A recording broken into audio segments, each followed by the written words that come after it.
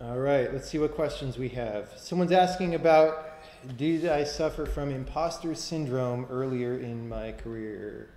I'm going to treat that, maybe we come back to that because that seems a little bit off topic to me. The short answer is no, but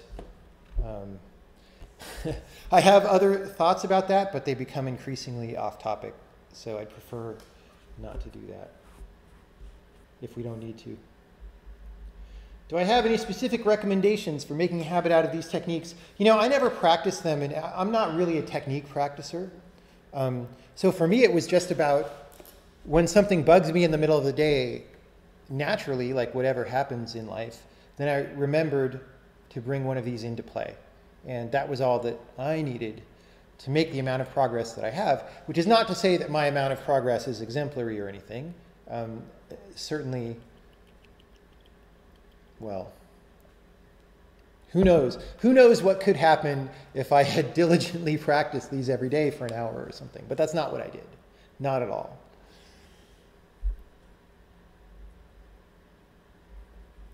Someone is asking, when you check your physical sensations or emotional feelings, do you describe them in your mind with literal terms, or is it more about trying to see it as it is? Something that is almost indescribable by language. Yes, you don't want to engage language when you're doing this. That would be a mistake, because then you're looking at your thoughts and not really looking at the actual sensation. So for example, the exercise when I'm just sitting here and I'm feeling my body on the chair and where those two things meet, I don't want to verbalize to myself at all. I just want to see what it feels like. I want to perceive directly what it feels like without mediating with an explanation, because the explanation is going to be inaccurate and it'll draw your attention to the explanation rather than the sensation. And what we're trying to gain is experience looking at the actual sensation.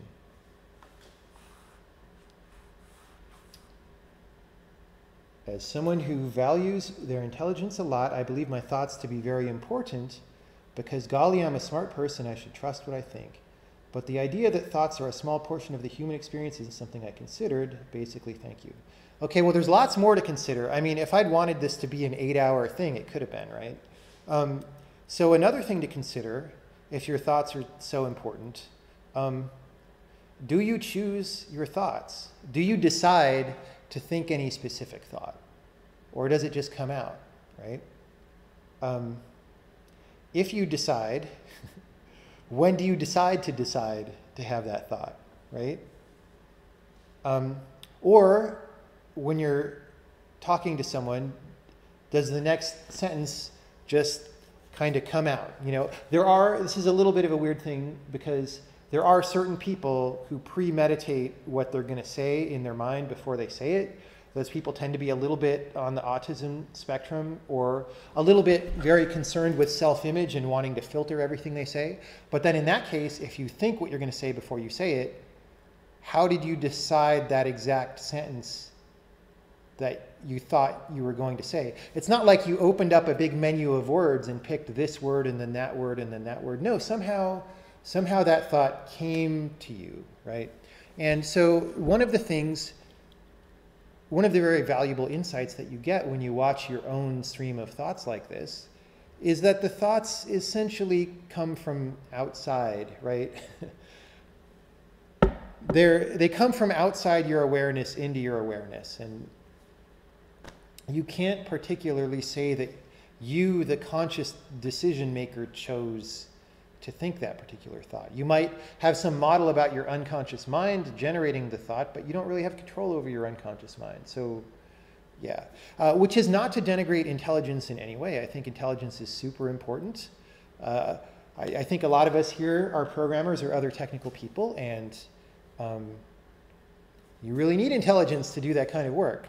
But it is helpful to look at intelligence more closely.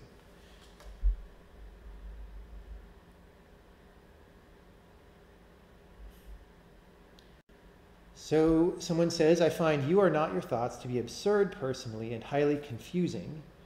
I have trouble understanding what that actually means. What am I then? Well, like I said, there's all this experience around you. And part of that exercise that I was trying to do early on was to pay attention to this stuff around you. Well, let's do this. So just look at the room or whatever. Just have a relaxed attention. And just for a second, don't think anything. Just stop your thoughts. And do that for as long as possible. All right? So 3, 2, 1, go. And if you fail and think something, just try again. Just try stopping your thoughts. You don't have to try this for very long. Even if you flubbed and thought something very quickly, right? There was a time before that thought happened when you were still perceiving these things around you. You still existed. You weren't thinking a specific thing, but you still existed and you still were perceiving, and the things you were perceiving informed where your mind went afterward, right? So if you were looking around at the room, so a thing that I thought that I had earlier was I should have taken care of that box, right? If I am my thoughts,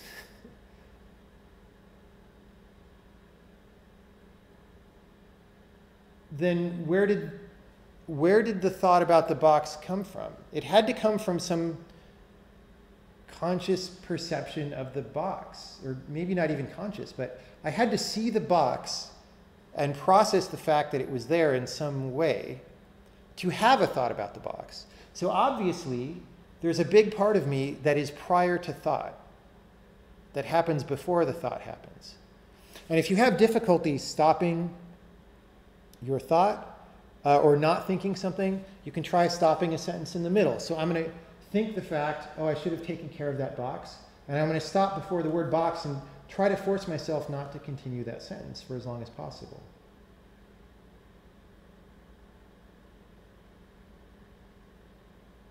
And by doing that, to whatever degree that you're successful, you can see that there's an effort, right? You can see there's some kind of trying not to let the thought proceed, right? If you can see some kind of trying not to let the thought proceed and then either succeeding or failing and the thought keeps going, then it's clear that you're like outside your thoughts looking at them, right? If you're your thoughts, then how are you seeing your thoughts? Like what is looking at your thought if you're your thought, right? How would that make any sense? Like I said, it's weird. Some people have no problem whatsoever understanding this. Other people find it so alien that they don't know what to do. So all I can recommend is you just keep trying these things, right? For even if it was only 100 milliseconds that you managed not to think a thought while looking, and you feel like, oh, I failed because I could only not think for 100 milliseconds, did you disappear during that 100 milliseconds? Somehow, did you cease to exist, or were you seeing the room before the thought came in?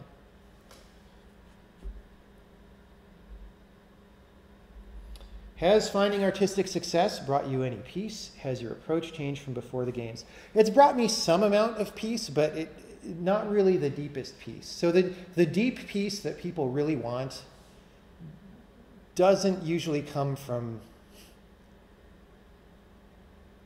it doesn't come from what people typically consider to be success, right? And you know that, like, that's where the whole money doesn't buy happiness thing comes from. And that's why you see Hollywood stars at the top of their league kill themselves, right? I mean, sometimes it's due to mental diseases, right? But often, well, how you want to classify things is like a whole thing, but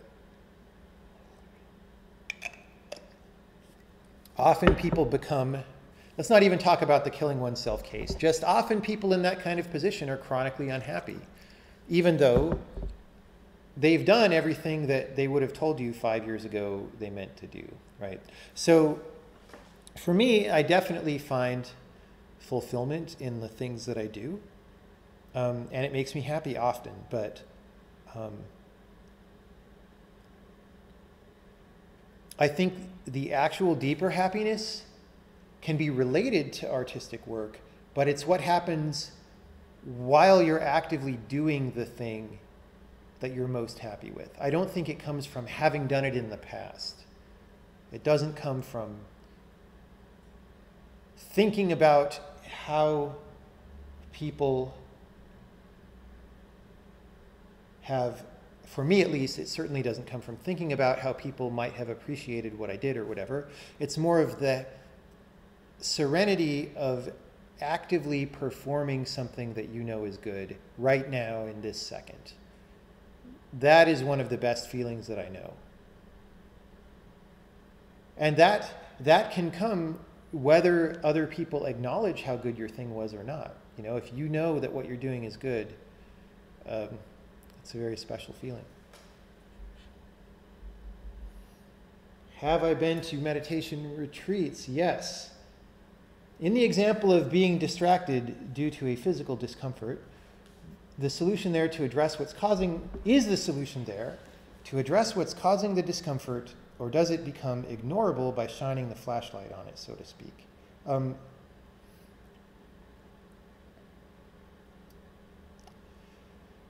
Well,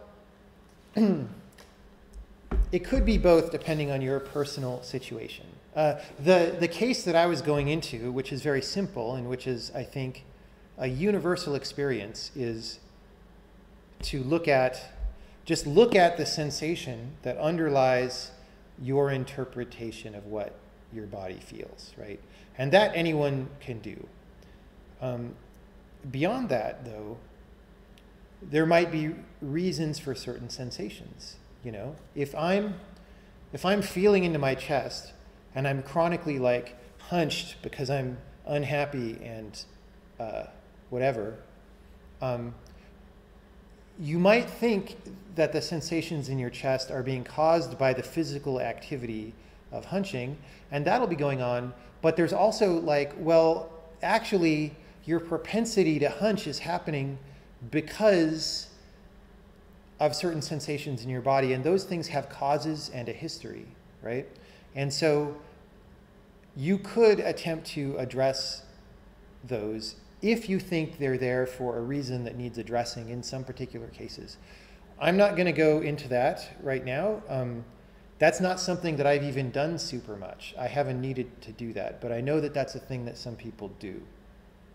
But for me, a large amount of benefit just comes from observing sensations neutrally, without needing to do any kind of further manipulation exercise on them.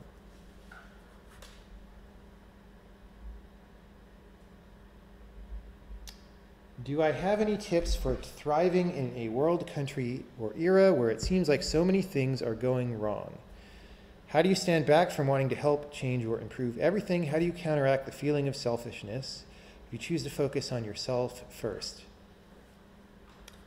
So here's the thing. It's very easy in this day where people on the internet are telling you what they think about everything all the time. It's very easy to feel like lots of stuff is going wrong and everything is bad because all this news comes in about bad things. And there are bad things, certainly. There are bad things happening. However,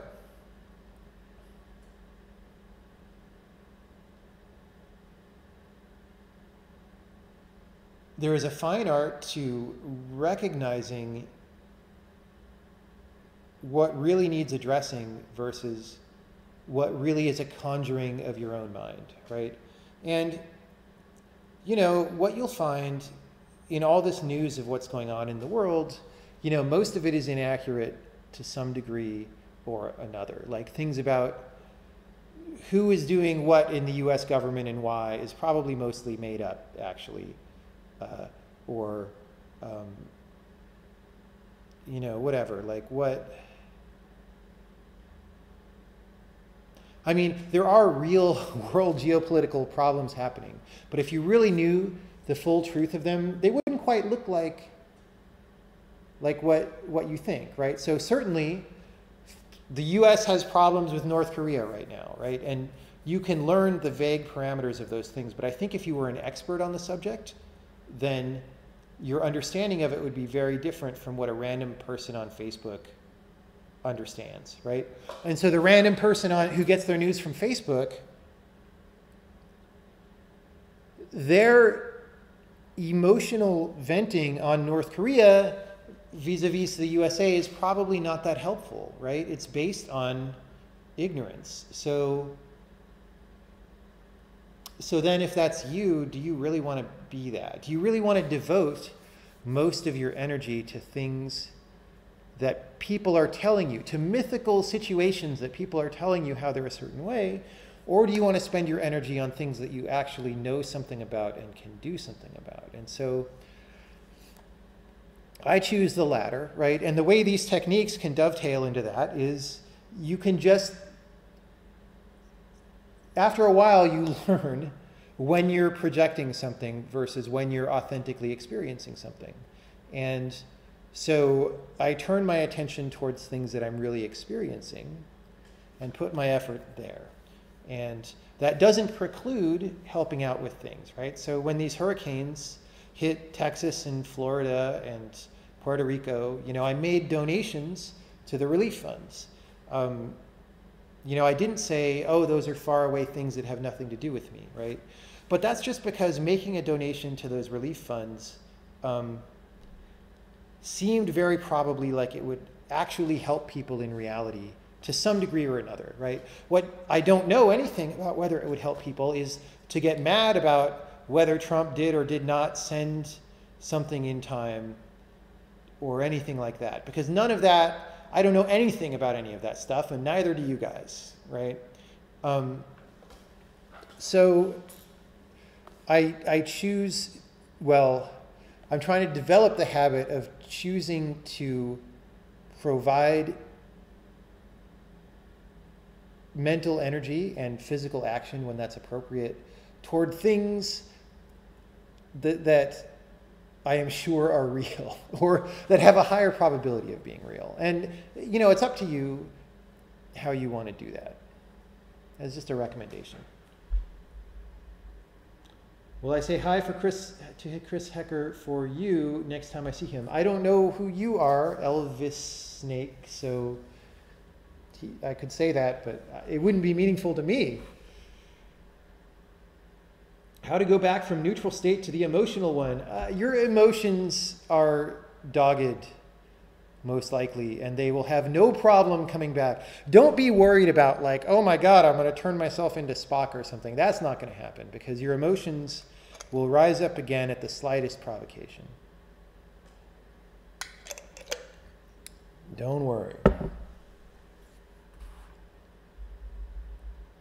I said I was at a retreat earlier. Was it something specific like mindfulness or Buddhism? If so, how do you feel these things influence your thinking? I've been to a bunch of retreats about a bunch of different things. The stuff that I was talking about today, which I feel is the most useful thing to communicate on these subjects, doesn't exactly fit into Buddhism or mindfulness or anything, although both of those practices are heavily related. They both do things that dovetail directly into this, and the skill sets cross over and all that.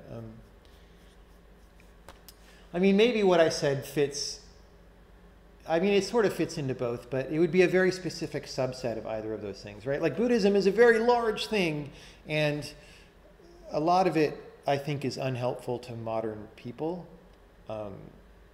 And yeah. I am not a Buddhist, for example. I'll say that. Interesting that I didn't mention meditation for people who like the exercises and want to go further on the thoughts front. Well, I feel like people have heard of meditation. I don't need to tell people that there's a thing called meditation that exists. So I'm not doing that. I felt more inclined to share these specific techniques. Wow, I might miss, I'm at the top of the chat, and it's scrolling off the top, and I'm answering questions there. So I may miss questions. I'm sorry about that. Do I think games as a medium are inherently better able to explore this interior-exterior relationship? And I missed the rest of the question, I think. Yeah. Maybe, but it's hard to say how. Maybe the rest of the question would have helped me answer in more detail. Not a question, but just want to say thank you. I've been in a funk recently, and this definitely helped. It will help, and it will help so much, especially just the permission to sit there and feel your bodily sensations, because in a funk implies that there are bodily sensations happening. You might be more thinking of the emotional state or even the thoughts, but the bodily sensations are there, and if you look at them, it'll help. It'll really help. Could I talk a little bit about my experience with Zen meditation as opposed to mindfulness meditation? Do I see them as two sides of the same coin, or, and this question scrolled off. I have never done Zen meditation. So I've never done Zazen. I've never gone to a Zen monastery and spent time there as a monk. So I can't tell you anything about that. I've done various other forms of meditation, and I have some favorites. But it really, I mean, I think going into those in detail would be a thing for another time. It would take hours. I mean, if you're interested in meditation, then go ahead and explore it. And all I would have to say there is be wary of anybody who wants money from you in order to teach meditation, or certainly, more than renting the room that it takes to tell you something, right? If somebody wants thousands of dollars to teach you meditation, be wary of that. And be wary of people who want too much attention. Like if you sense some kind of guru worship situation, just get away from that, because that's not, why does that help anybody? What is worshiping some guru have to do with the truth of daily reality as we experience it? Those are very different things. And so there are all these traps set up out in the world for people who are interested in meditation. So avoid those, but see what's out there and see what you cotton to. Which of the three elements do you think is more prominent when feeling empty, undecided, when deciding what to do after a long project? I'm having a hard time being confident in setting a new long-term goal. Well, so instead of focusing on any one of those categories, once you have practice at, or if it came naturally to you, at tuning your attention to any of those, you can then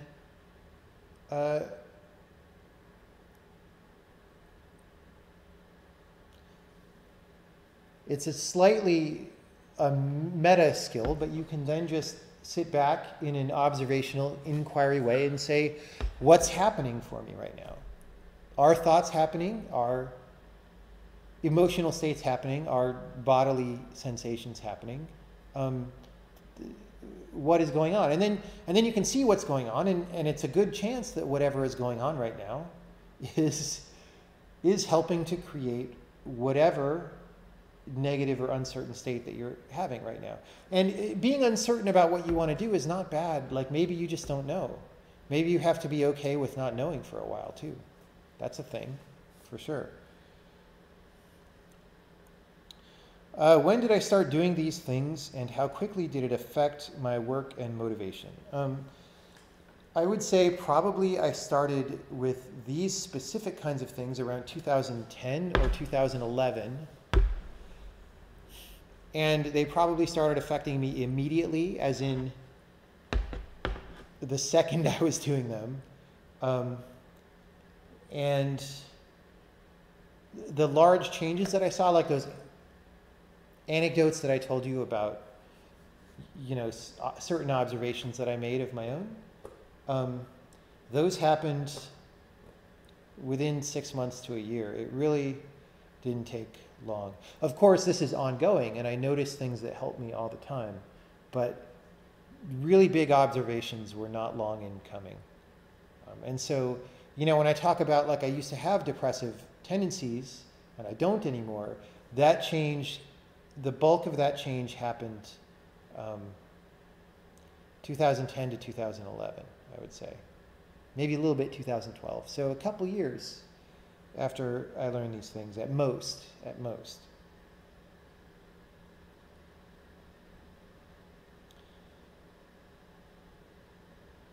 Gaming is, at its essence, a consensual hallucination. Can gaming be a form of meditation? Maybe.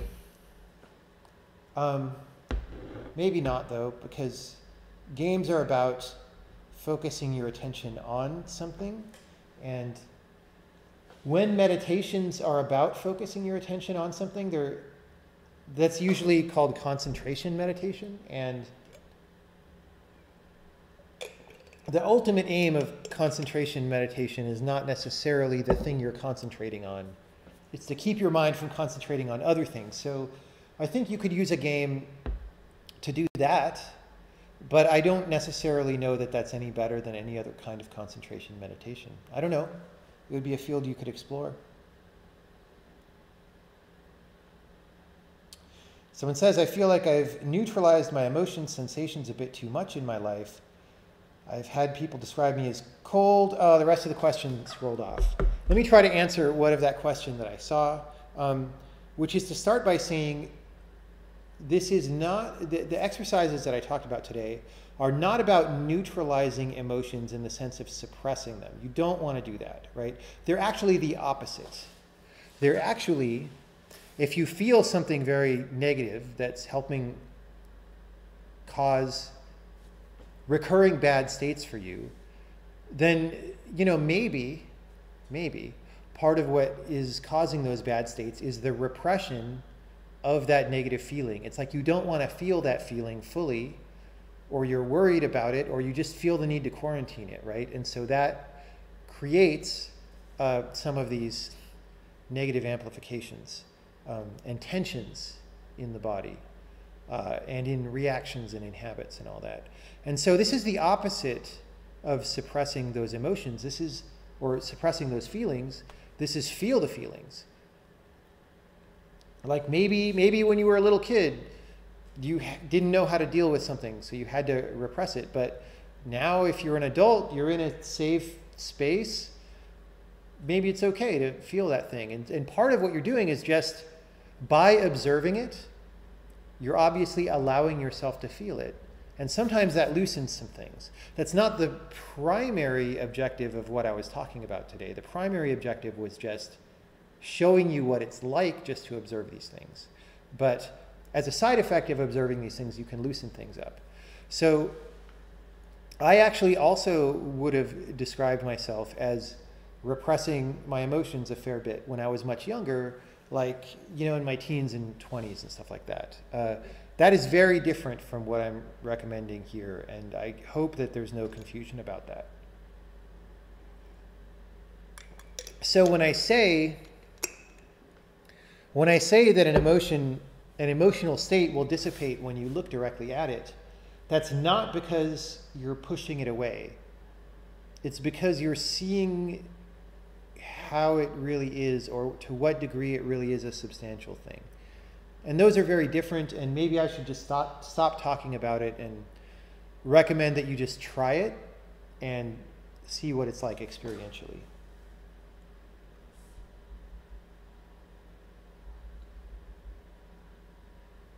Would I call the observation of thoughts and perception of feelings I'm talking about meditation? Maybe. I mean, people use the word meditation to mean all kinds of things, and I would say these are related to meditation, but I would actually call them contemplations or exercises, which you can do in a mildly meditative frame of mind, but they're not themselves meditation. But a lot of people would disagree with that and would use the word meditation to describe this kind of thing. How have these habits affected your relationship with positive experience and emotions? Well,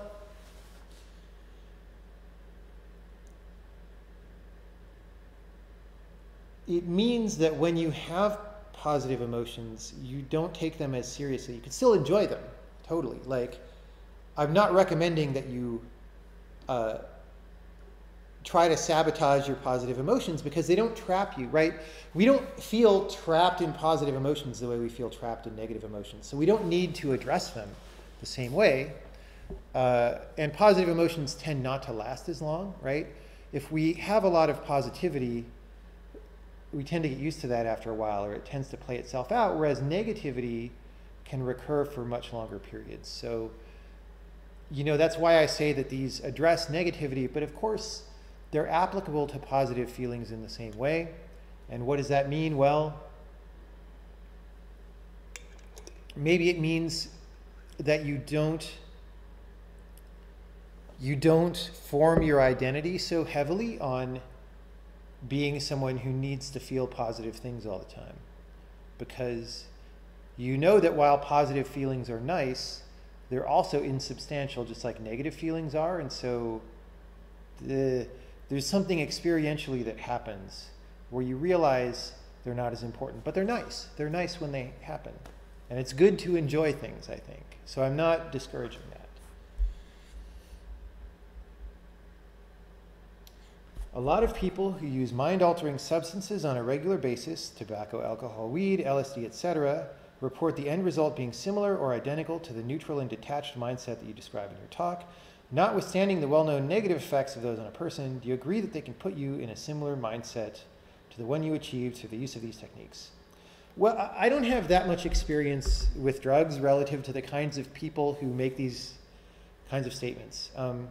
I do have some experience with some drugs way in the past, and I would say that for me, they did not help me get into this kind of state at all. I don't want to get too specific about illegal activities, but one of these substances that many people report gives them a feeling of being expansive and fulfilled and being able to see things from a higher perspective. To me, just put me in a hyper-rational. It was simultaneously a hyper-rational and irrational state. Like I was like nonstop hyper-chained thinking about a bunch of things, but the things didn't make any logical sense, but they seemed in the moment like they made logical sense. It was a very different place. So I never got to any place like that in the small number of illegal or quasi-legal experiences that I had. But if that works for other people, then I'm not gonna deny them that.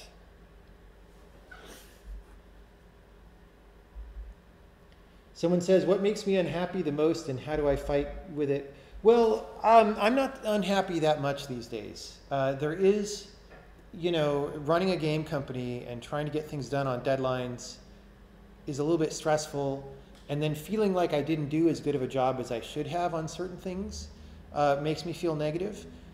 But not nearly as much as I did some years ago. Even a few years ago when we were in the middle of working on The Witness, and I was still susceptible at that time to getting stressed out. There was a month or two in the middle of that development when I was really in a pretty bad emotional state for a lot of the time. But even so, it was not nearly as bad as what it would have been had I not been practicing observation of my own psychology. Being self-aware of what is going on with you is tremendously useful. So, to this day, I would say that those are the biggest things. I also have stuff, like I'm single right now. I've been single for a long time. So I have that kind of feeling like, oh, I wish I was in a relationship with someone or something. But again, whereas going into the distant past, like a decade or two ago, if I had that kind of a feeling, it would feel much more oppressive and unbearable. It would be like, oh my God, my identity is that I'm supposed to be with somebody and I'm a failure at that right now, and blah, blah, blah, right? All these things that we can get into, whereas now I'm just not that susceptible to that kind of thought, right? It's just more like, well, I might like it if if I was in a good relationship that I was happy with, but I feel like a complete person without that, right? So those are examples for me, but everybody is different and other people have different examples.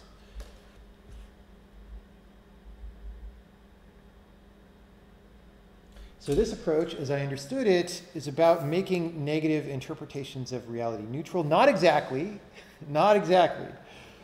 But have you tried anything about consciously making positive events in life happen to not only mitigate the negative, but add positivity? No. And that's because it sounds a little bit paradoxical, but the things that I talked about are not really about getting rid of negativity. They're about seeing things as they really are.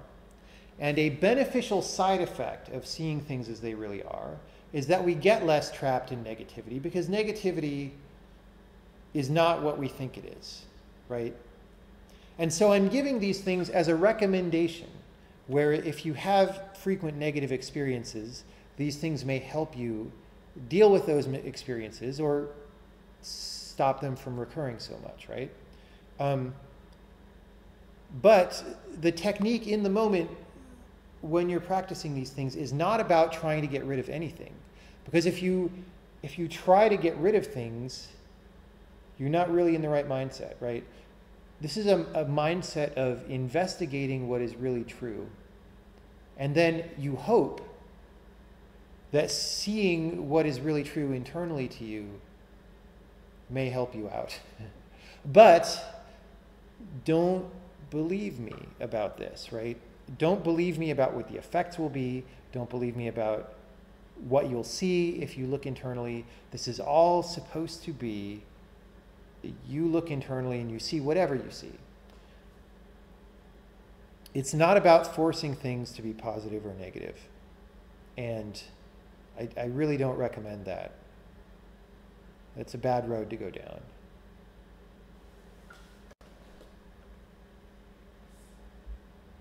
Someone says Team Zazen.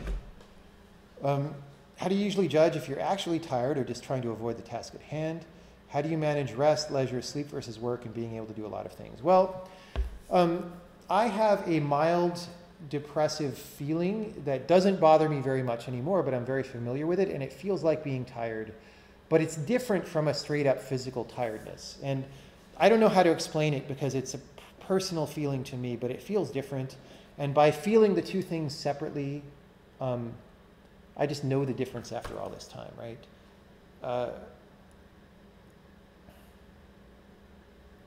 And knowing the difference is very helpful to me. But ironically, both are helped if I take a nap, right?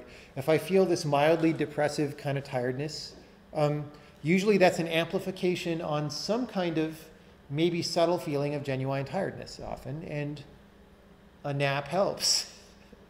But then also it helps to know that it's not as bad as I think it is.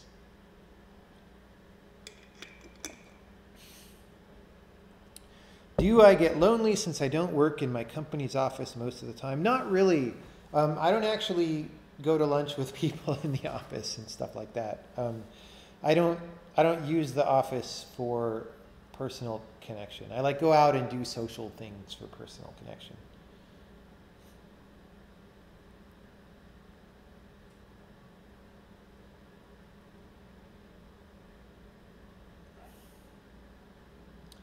Have I ever studied any of the pragmatic esoteric teachings or modern versions like the Robert Anton Wilson, Chris Hyatt? If by esoteric teachings you mean occult stuff, I don't find that to be a very productive direction. It's never been very appealing to me, though.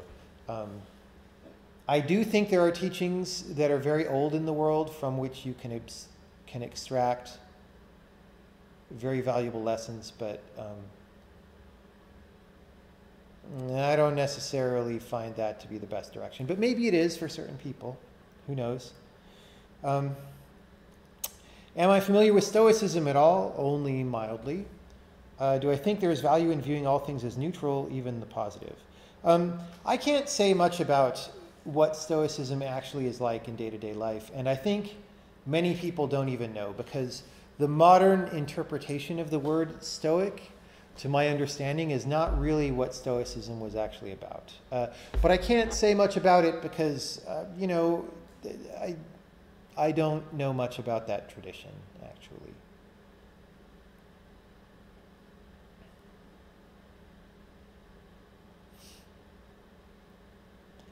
Have I experienced being chronically mentally tired? Do I treat that just as an emotional condition? I have had some times when I was chronically mentally tired. Sometimes it was because I overworked myself for a long time in succession, but often also it was because I was eating too much sugar, honestly. I found that personally eating a lot of sugar while thinking a lot interferes with my ability to think. So that may not be true for everybody, but it may be true for you. So be careful there.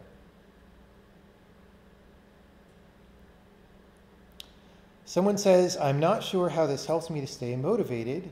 I'm sure it helps to be not motivated. Well, I think you mean not to be not motivated, but is this enough? Well, let me say the following thing. In my experience, when I am content with what I'm doing and happy, there is a natural energy that bubbles up and gives me, or a natural feeling or mindset that bubbles up and gives me the energy to do things, right? And I don't have to try and make it happen. When I'm in the right conditions, it happens and it naturally powers me, right? And so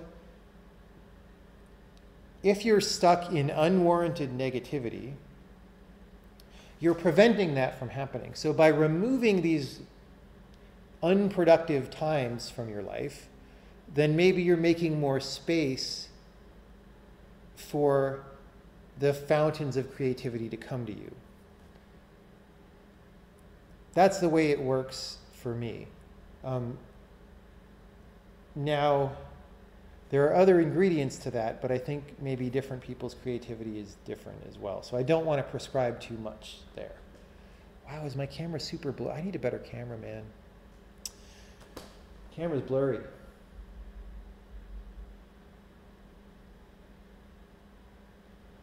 Have I ever tried applying these techniques directly to competitive gaming and seen positive results? Acting as an esports gamer. I'm not an esports gamer. I can't say anything about that.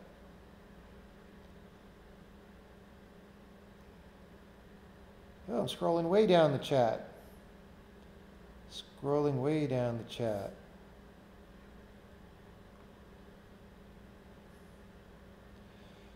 We might, I don't know, let's see how many questions are. Funny comments.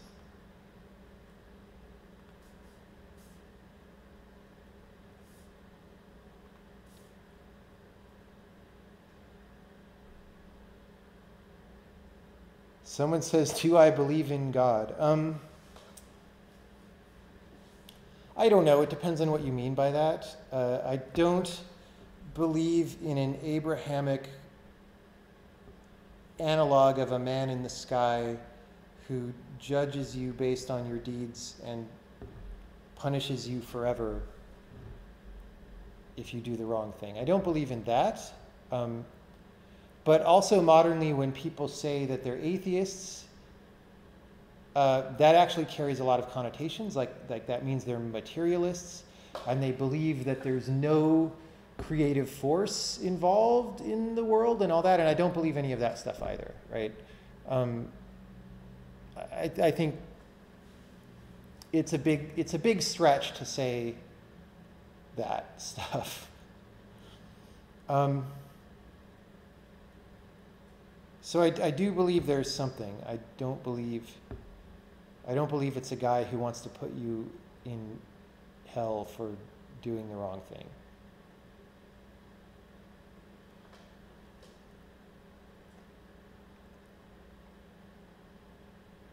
What do you do if you feel like you're wasting your potential and fearing that your whole life will pass without you'll be able to produce something of value? Sometimes I feel like I have to work 24/7 to be able to achieve whatever it is that I'm dreaming of, and it makes me lose motivation a lot to see that there is no progress in the short term, so I get stuck in this loop. That is a common experience for a lot of people. And what I would recommend, given these things that we've talked about today, is that when you're having this kind of feeling, so you say, you feel like you are wasting your potential and fearing that your whole life will pass without you being able to produce something of value. Okay, so these ideas about what you'll produce of value are speculations about what will happen in the future. And what often happens in the West is we put a great load on our shoulders about what will happen in the future. And that's functionally useful because it means we're a society about people who plan ahead and care about what will happen and all these things. Those things are good, but sometimes they become pathological. And so what you can do, you don't have control over what's going to happen in the future. You don't even know. Something world-changing could happen, or some relationship in your life could change that changes your personal path through the world drastically, right? You don't know the future. What you do know is what's happening right now. So when you say you're fearing that your whole life might pass, or you feel like you're wasting your potential, you can investigate those feelings and those thoughts in whatever particular moment you're in using the techniques we talked about today. And that will help. And you just have to see.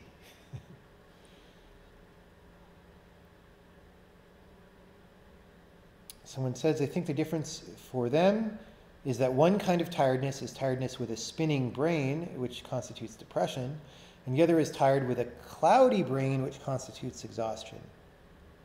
Maybe it's something like that, yeah. I mean, I think each individual person has to look and describe to themselves the difference, but there is a difference.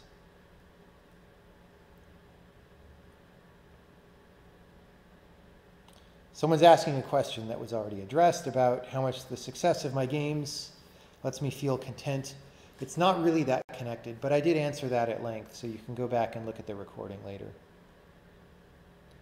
How do you observe nonverbal thoughts? Is awareness of your body a thought? I have trouble separating these things. I mean, you can get very picky about classifying. You can classify stuff into many different categories. When I say thoughts, I'm mostly thinking of either verbalizations in your mind, like I have some, wispy, non-verbal construction of the linguistic form. I should have taken care of that box on the counter by now. That's one kind of thought. Another kind of thought might be a memory of something that happened, which is a little more visual, so it's a little bit less verbal, but it's still a pictorial representation in my mind. I'm throwing that together with the linguistic stuff. And there might also be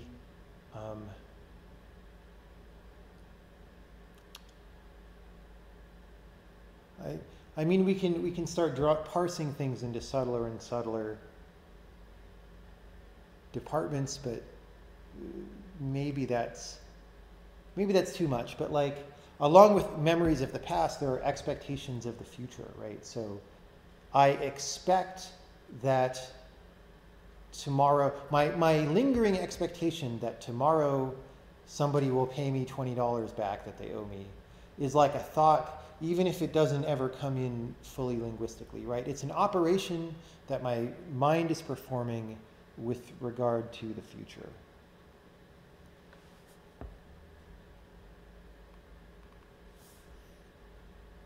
So all of those things I'm categorizing as thoughts. Awareness of my body, I'm not categorizing as a thought. I'm saying that that's just awareness of a sensation, right? So fundamental awareness, like the fact that it's like something to be me, and I see things and I feel things, is not, for the purposes of this discussion, a thought. That's prior to thought. It's more fundamental. But that would be a whole other discussion that I don't necessarily want to go into.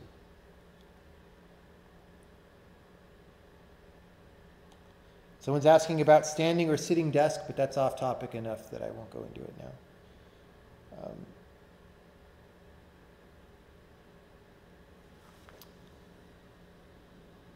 Is it a big problem that people don't see things as they are, but see things about the things? Like, I didn't care what he said, but more the fact that he even said it. Maybe. But really what I'm getting at is that you're not really reacting to either of those things. You're reacting to some synthesis of yours that's at some meta level about those things. If that makes sense.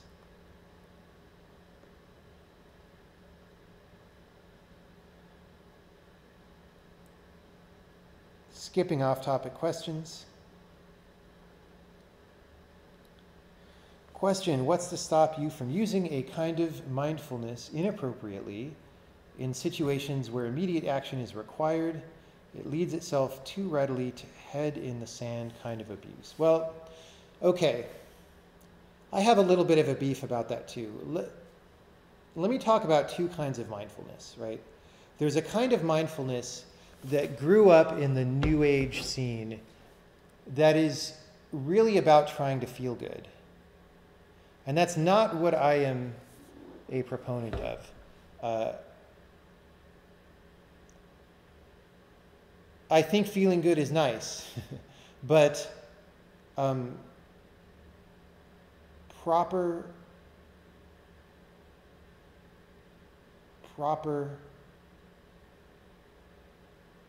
use of mindfulness techniques are about knowing the truth. They're not about feeling good.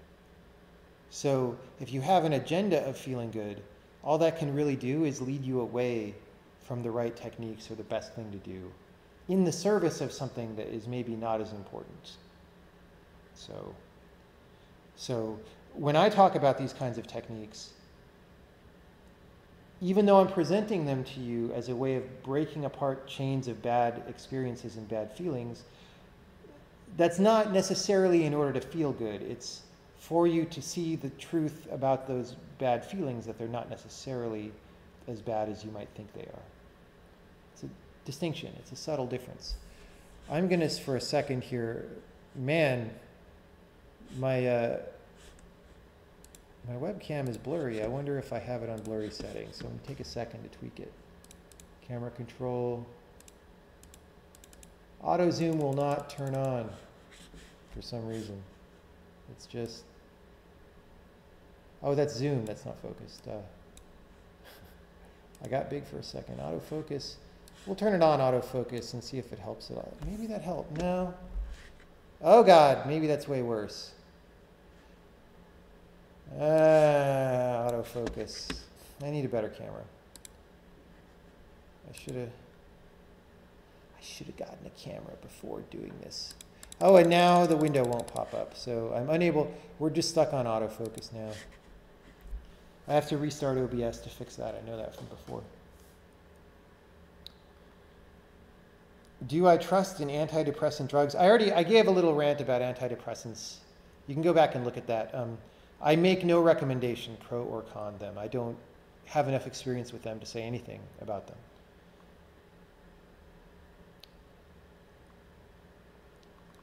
Do I tailor my present actions based on how I might feel in the future? For instance, future remorse. I call it regret. Well, I think human beings do that. And I'm not sure it's a bad thing entirely. Like when people start getting into mindfulness and spiritual stuff, they tend to think it's bad to consider the future too much. But if we want to live pragmatically in the real world, consideration of the future is one of the things that we do. So for me, what it becomes is consideration of the future is more like a thing that I do a little bit hypothetically, that I treat at a lower level of reality than what I can immediately observe, but that I do as part of getting my way through life. Like if I'm programming, I have to have some idea of what that program is going to be in the future, or I can't make it, right? You can't build something without an understanding of where it's going to go. So you have to have temporal planning, right? That's just a thing. And that can affect emotions as well as thoughts, and I think that's totally okay. As long as, if it starts to become unhelpful or pathological, you know how to prevent the pathology, which for some people is easier said than done, which is why I'm sharing these ideas. Skipping more off-topic questions. Have I ever gotten to a point that I get so detached that getting back to normal, quote unquote, is jarring? How do you deal with that? Well, on occasion, yes, but that's usually to do with deeper meditation techniques and not these things. But frankly, actually, it's never been that hard to come back to normal because we've done normal for most of our lives and we know what it's like. And we're actually very well equipped to deal with normal because we've been practicing that for many years. So it's never been that hard for me.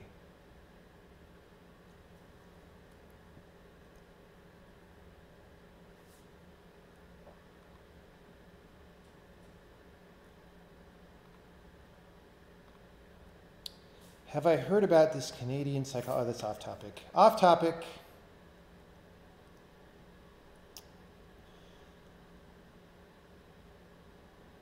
I considered talking about someone else's imposter syndrome question, but mentioned maybe circling back to it. This is me bringing it up if you want to know. Well, when it comes to imposter syndrome, I'm so glad I had autofocus off during the talk, because this is, it's going crazy. I don't believe that most people who think they have imposter syndrome actually have imposter syndrome. I think that they are correctly diagnosing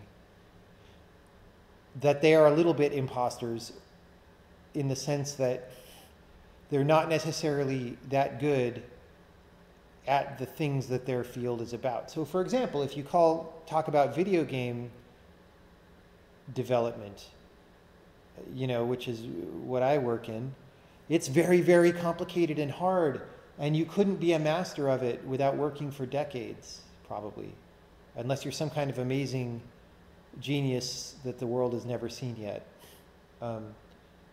So if you're only 5 or 10 years into video game development, maybe you're right to feel some of these feelings. Maybe they're appropriate. Maybe you don't really know how to program that well. Maybe you don't really know how to design that well. Maybe you're not as good at organizing things as some of the other people. It's appropriate to feel that if it's true. So then, I don't think the right response is to feel this like, oh, woe is me, I have imposter syndrome kind of thing that people say on the internet. I think rather, just come to grips with those feelings. Be like, yeah, it's not true that I'm as good at programming as I wish I were, so let me work on it and let me get better, right? That's all. If you think you can go into a field where multi-decade expertise is necessary and good at it and be good at it within a couple years, that's the delusion. Imposter syndrome is not the delusion. Thinking that you should be good after 2 years is the delusion. Thinking that you're not on some long trail of extensive skill building would be the delusion. That's what I have to say about it. It's kind of off topic, but the way it's on topic is that when you're feeling this imposter syndrome, you can use these techniques that I talked about today just to investigate it and see what it's like.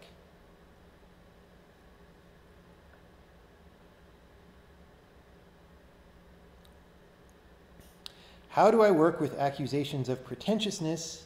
It's been something that's been thrown around a lot in the context of my project, especially recently. Admittedly, in many cases, rather unfavorably and pejoratively, but I'm not sure how to tell if there's legitimately something of value to be taken from it as something to improve on, or if I should just dismiss it as a personal insult. Obviously, I don't try to be pretentious or pedantic, and actively try to be sincere, and the comment cut off there, but that's enough to talk about. So definitely people have said that the things that I do are pretentious. I disagree in my own case. The observation that I make is that often that is coming from some kind of societal embarrassment to talk in a certain ways about certain things. Like, if you are too earnest or too obviously speaking about large topics that are supposed to be very meaningful, then people automatically label that pretentious because, hey man, you're not just being a regular bro or something, right? but it's really because they're maybe a little bit afraid or embarrassed to go there. Maybe not as an individual, but maybe even societally. And that's a problem because that feeds into nihilism, right? Maybe we end up in a place where as a society we're lacking meaning because we shoot down too many people who approach these subjects by saying they're pretentious. That said, you are certainly welcome, if people say that you're being pretentious, to actually introspect and honestly ask yourself, am I pretentious or not? Or am I sincere, right? Do you have an emotional reaction to being called pretentious? Do you have a physical body flushing that happens, right? Investigate those because they're about something, and you might learn something by investigating those. So do that. And see what you find, and see if it leads you to any further understanding of your own work about whether it's really pretentious or not. I'm getting a little tired now, so I think one or two more questions and then we're done. I'm just going to see in the order in which I scroll down, except my browser crashed. That might be the end of the questions, guys. My browser is dead, so that's going to be my excuse. I'm losing my voice a little bit. I need to work on speaking more relaxedly for longer periods of time. The autofocus is going crazy. So we're going to use that to mark the end of the thing. I'm sorry I can't see any more questions.